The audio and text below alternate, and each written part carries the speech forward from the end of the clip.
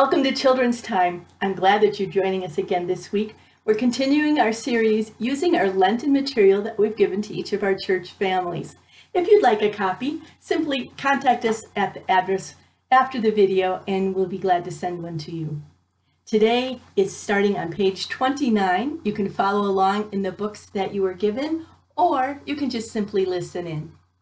Today, Jesus is going to be talking to a young man. We think that he might have been an older teenager or maybe a young adult. And he has some questions for Jesus. And we know that he was very wealthy and he had some authority. We don't know his name, but we can learn a lot from how Jesus speaks with him. And we know that Jesus loves him very much. Do you know what it means to be wealthy? Wealthy means to have lots of everything, more than what you need. And you have the ability to buy whatever you want, whenever you want it. Now, is it wrong to be wealthy? No. It's wrong to be selfish, and it's hard to be rich and unselfish. And so Jesus is going to challenge him to do an unselfish thing. I'm going to read to you from Matthew 19, and then we'll talk about it a little bit. Someone came to Jesus and said, "Teacher, what good deed must I do for eternal life?" And he said to him, "Why do you ask me about what's good? There's only one who is good.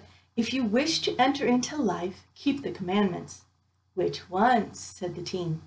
Jesus said, "You should not murder, you should not commit adultery, you should not steal, you should not bear false witness, honor your father and mother, and love your neighbor as yourself."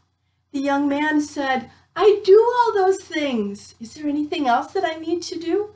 I've been doing those things since I was a little boy." And Jesus said, with great love, "There is one thing you lack." Now, what do you think it would be? One thing he lacks. Well, let's see what Jesus said. "If you wish to be perfect, go sell your possessions, give the money to the poor, and you will have treasure in heaven. Then come back and follow me." When the young man heard this word, he went away grieving, for he had many possessions. That was not the response that Jesus was hoping for, but he loved this young man and wanted the best for him.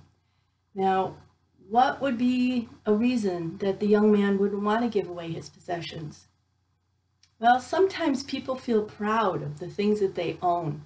They can have a fancy car or the best gaming system, or they can be proud that they're super smart. There's a lot of ways that we gain our identity by what we do or what we have, or even who we know.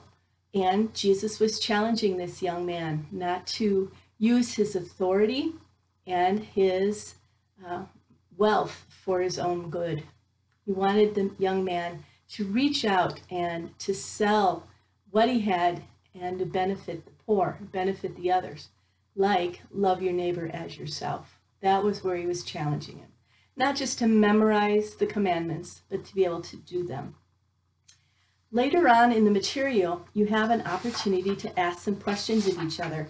And one of the things that you may want to do is talk to a grandma or a grandpa, maybe somebody who's an older neighbor, and just ask them, what does it mean to be wise?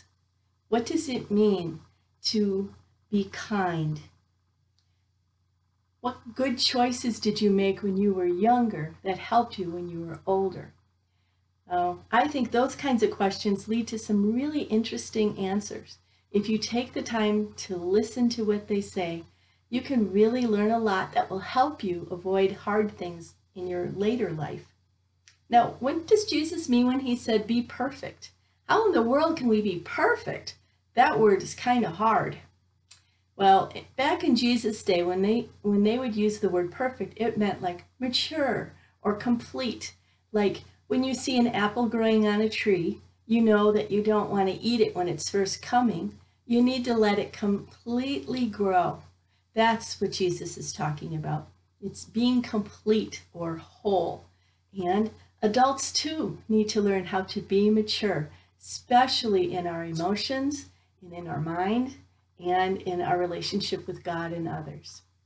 The prayer for this week is on page 31. Let's pray it now. Dear God, you include us and embrace us, even when we do not feel perfect or whole. There's nothing we can do to cancel your love for us.